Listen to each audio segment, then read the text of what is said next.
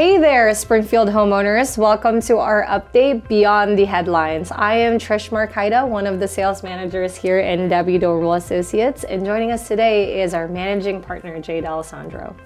Hey everyone. We'll be spending a little time today looking at how the 2023 market was over the previous year real estate market, and we'll also look at why it's beneficial to attend our Home Simplified Seller Seminar that over 1,100 homeowners have attended. And before you start any painting or updating or doing any of those big ticket items in the home, you'll want to attend. You'll be surprised at how much you'll learn to help get you the most money for your house. And we'll also take a look at homeownership as a vehicle to build wealth. So make sure you watch till the end of this video and like and subscribe if you find this helpful. All right, Jay, how was the real estate market in the past year? I feel like everything in the news about the real estate market was just all bad. Well, that's right, Trish. The news always likes to sensationalize the worst in everything. We did see a drop in the number of homes that sold in the area, but we saw price appreciation in some areas and then flattening of prices year over year in other areas too. The interest rates jumping to close to 8% made it difficult for some buyers, but we're seeing those rates come down a lot. And even during those high rates, we received multiple offers on many of the homes that we sold this past year. So Trish, in your role as a sales manager, you worked alongside a lot of agents on the team and helped their clients realize some of the home buying journey. How did the buyers do this year?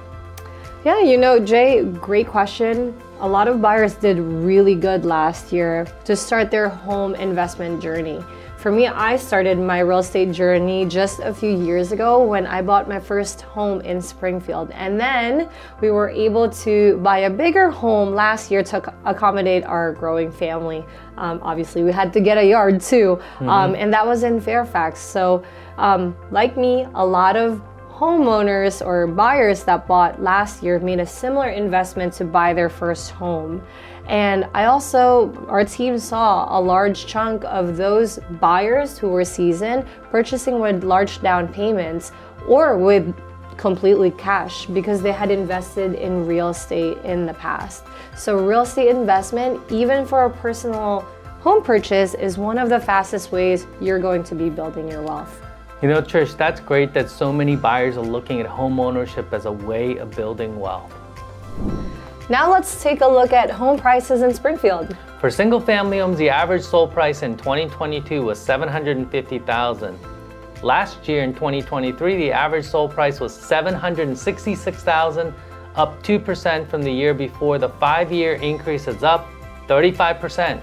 And for townhomes, the average sold price in 2022 was $531,000, and the average sold price last year was $554,000, up 4.4% from 2022. And that's a 5-year increase, up to 35%. Thanks for watching. If you have any questions, feel free to contact us or drop a comment below. And check the link below for the dates of our seller seminar schedule. We've had over 1,100 homeowners like you come to our seminars and found great success in selling their homes. See you next time.